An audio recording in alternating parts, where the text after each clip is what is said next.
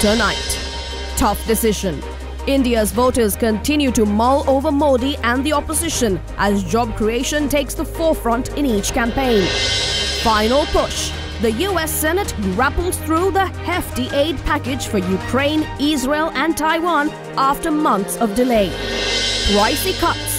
Argentina sees mass protests following President Milei's unpopular decision to eat into funding on educational institutions to keep afloat. And breathe easy. Lung cancer detection, prevention and cure just saw revolutionary progress thanks to a new tiny helper. All that and more as World News Tonight starts right now.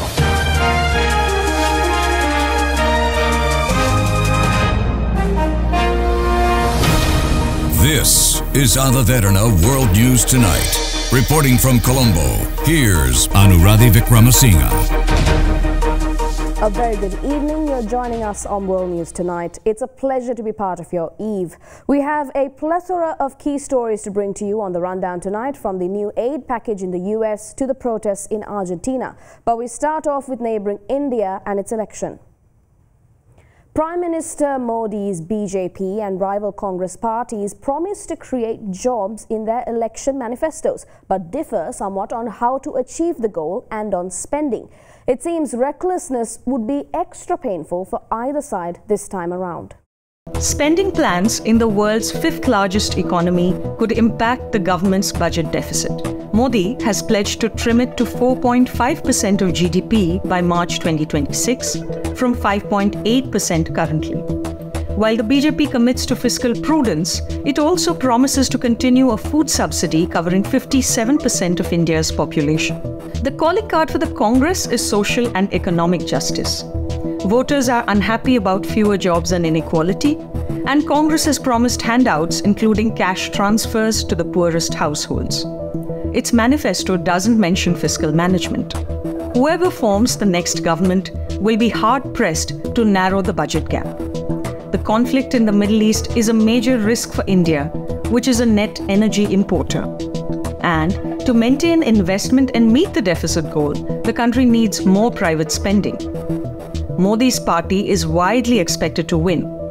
Whether or not there's a surprise result, profligacy may be costlier than before, with more foreign investors entering India's sovereign debt market.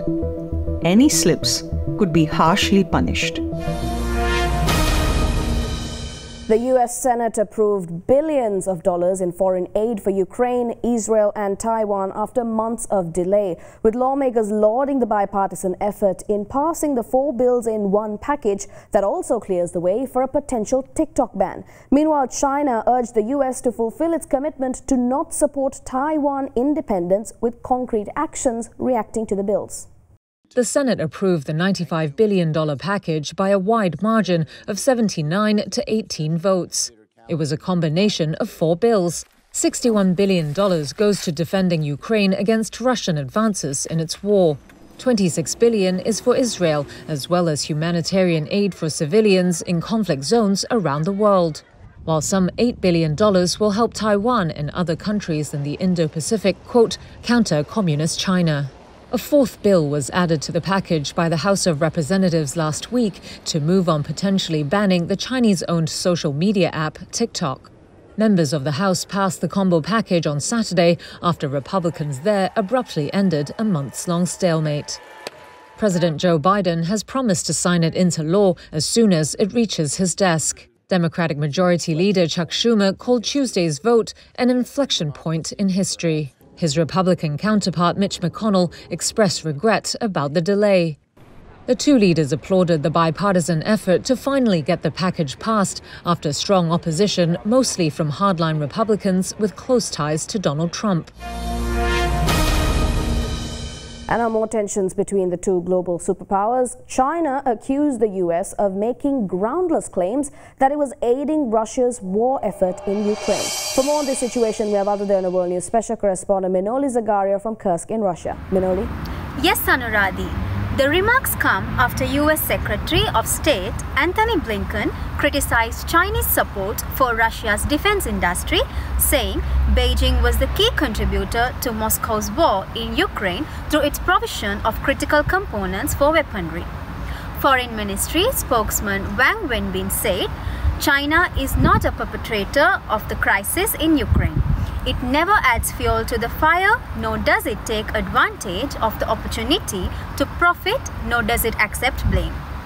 Blinken will be in China for wide-ranging talks, including the Middle East crisis, the Russia-Ukraine war, and tensions in the South China Sea. Back to you, Anuradhi.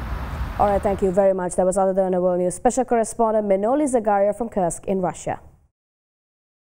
And on the Gaza conflict, it seems Israel has regained its vigor following the Senate bill. Despite Israel withdrawing most of its ground troops from the Gaza Strip, the battle between the Israeli army and Hamas has once again re-intensified.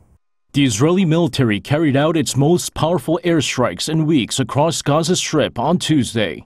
According to Israeli soldiers, ordered residents to evacuate, telling civilians that they were in a dangerous combat zone. Residents in the region also said that there had been non-stop bombardments by Israeli tanks and fighter jets. This comes as the Israeli military last week began moving tanks into Beit Hanun on the northeast edge of the Gaza Strip. It's also been nearly 4 months since Israel halted its offensive in the northern enclave after claiming that Hamas had lost control of the region. Hamas has reorganized its battle lines and restarted its resistance against Israeli forces, firing rockets toward southern Israel. In a video message aired on to mark the 200th day of the war, a spokesman for Hamas said that Israel had suffered nothing but humiliation and defeat. The Israeli military, on the other hand, slammed the Palestinian militant group for targeting Israeli civilians. And now we move to updates on the unrest in Argentina. Hundreds of thousands of Argentines took to the streets of Buenos Aires in an anti-government march against budget cuts to public universities, the biggest protest yet against President Javier Milei's austerity measures. The union-backed marches in the capital are the latest show of dissent over painful austerity measures, part of Milei's plan to undo Argentina's deep fiscal deficit, but which are causing hardship in the real economy. A student rally hung banners at the foyer of one of Argentina's most recognized schools, the University of Buenos Aires. While the university has educated 5 Nobel laureates and 17 presidents, it recently warned it could close soon after getting its budget slashed. Argentina's public universities, like UBA, which offer free undergraduate education, rely heavily on government funding. In recent weeks, Milei has justified the cuts by repeating his claim that public universities are sites of, quote, socialist indoctrination. Argentina has faced inflation nearing 300%, but posted a third straight monthly fiscal surplus in March, after Milei's laser focus on cost-cutting since taking office in mid-December. We're going in for a short commercial break now. We'll be right back with more key global updates. Stay tuned.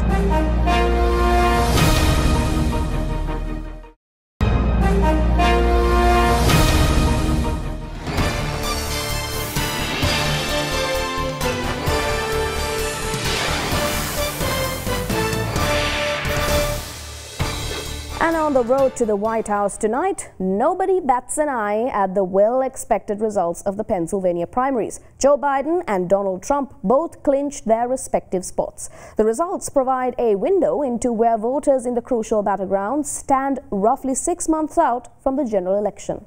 With nearly 50% of the votes counted, Biden got 94.4%. Dean Phillip, a Democratic congressman who dropped out of the race, got 5.6%. Trump got 79.4% with 33% of the votes counted, while Nikki Haley, who dropped out of the race, got 20.6%. Haley, a former South Carolina governor and UN ambassador, remained on the Pennsylvania ballot after dropping out of the race in March. Primary voting in the state is confined to registered Republicans, locking out the independent voters who favored her. Her results show that a number of Republicans continue to be unhappy with Trump. Biden also faced challenges of his own in Pennsylvania. A group of progressive activists had run a campaign to encourage Democrats to write in uncommitted to protest against Biden's handling of the war in Gaza.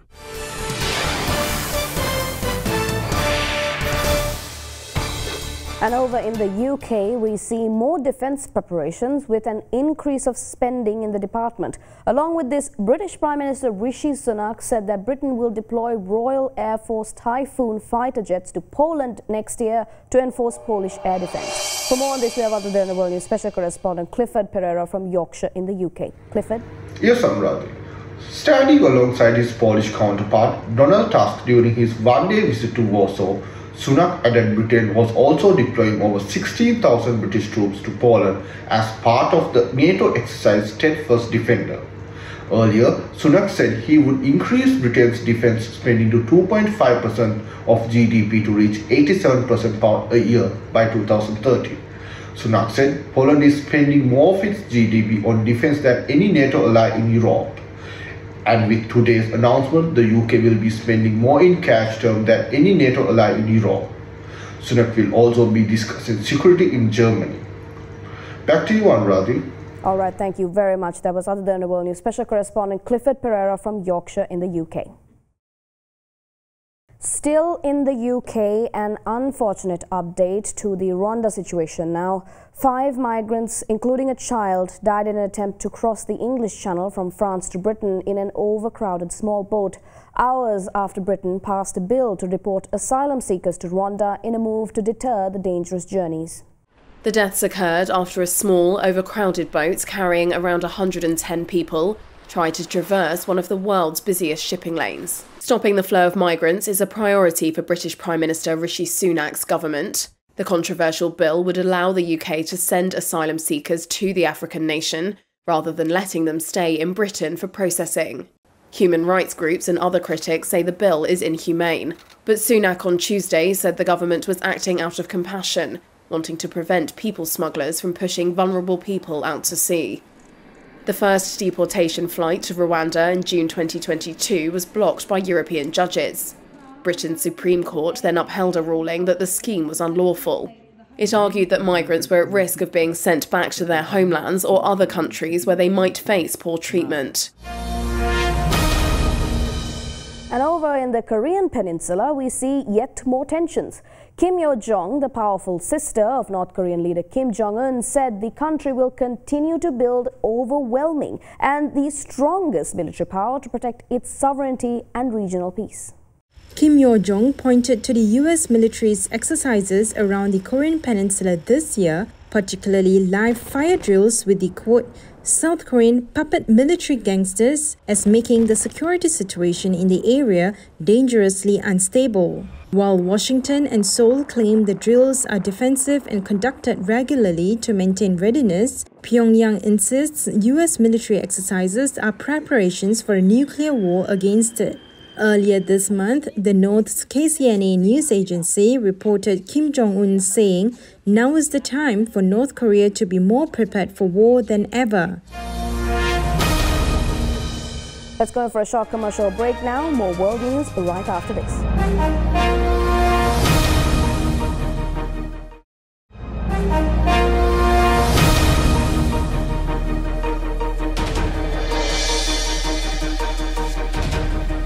Welcome back.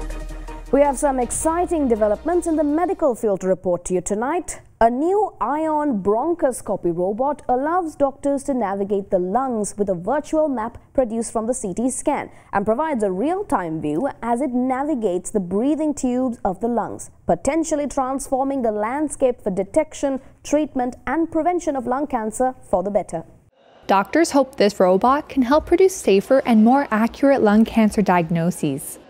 With 125,000 people in the U.S. dying each year of lung cancer, according to the National Cancer Institute, doctors agree that early detection can save lives.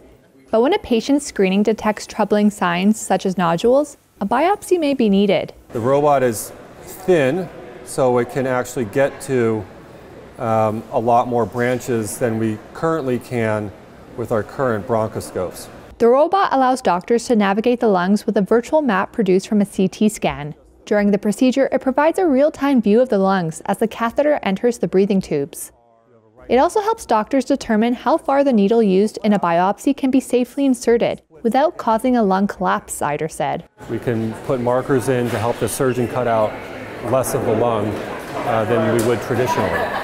There may or may not in the future be ways that we can treat lung cancer from the inside without having to send patients to radiation or surgery. It certainly is a relief to hear that we can expect even more safety and comfort when it comes to something as daunting as cancerous diseases.